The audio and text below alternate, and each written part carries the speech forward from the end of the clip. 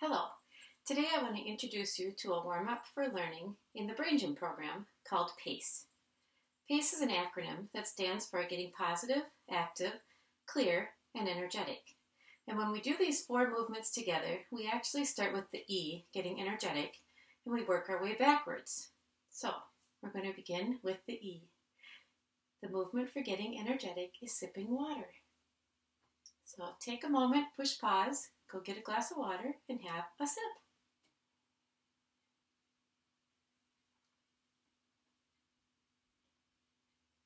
So far, so good. That's pretty simple. The second part of PACE is getting clear. And this activity is brain buttons. And so we take one hand and we put it on our belly button. Our other hand goes right under our collarbone. That's your top rib. You're on either side of the sternum. Your sternum is the vertical bone down the middle.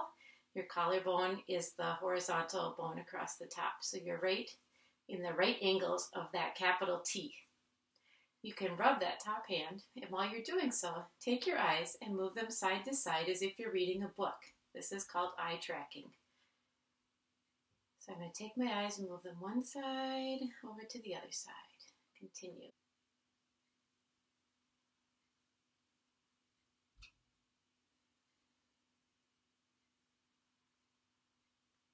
Hey, I wonder if you remember to keep breathing. Who was holding their breath? Let's switch hands.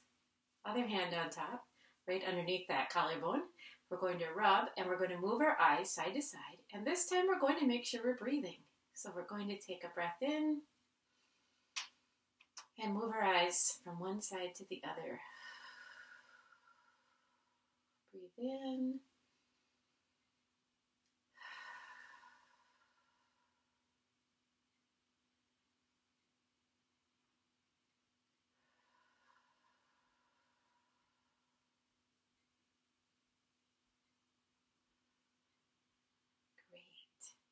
Now we're ready for the third activity. It's to get us active.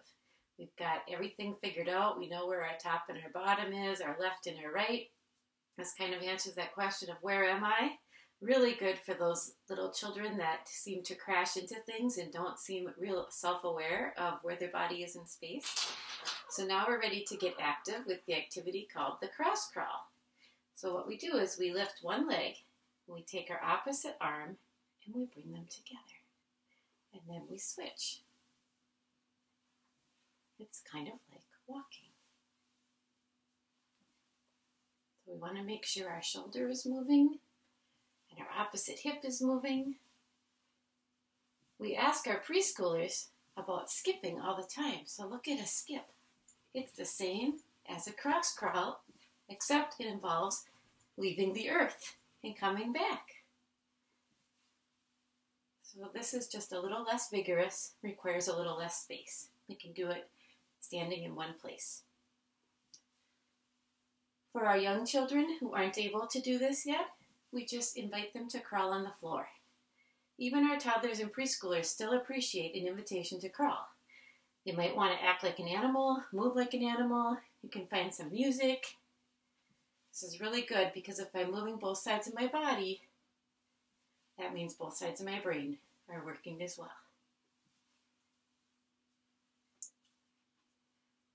When that feels like enough, we're ready for the fourth activity. We're going to get positive.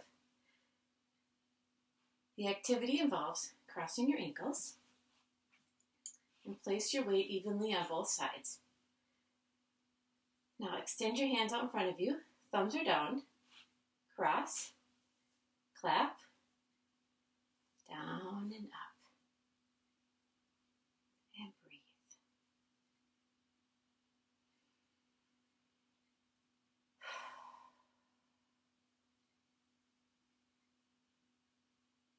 Notice how everything is right on the midline. My hands are on the midline, my legs are on the midline, my feet, everything is right on the center, and that's our goal here.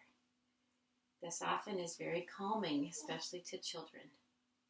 When that feels like enough, uncross your feet, unhook your hands, and just bring them together. You're just touching your fingertips together, gently and softly. This is often a time when I invite children to sit down, get ready for the lesson, so they may take this opportunity to get out whatever materials they need for the lesson. All right, thank you for joining me for PACE.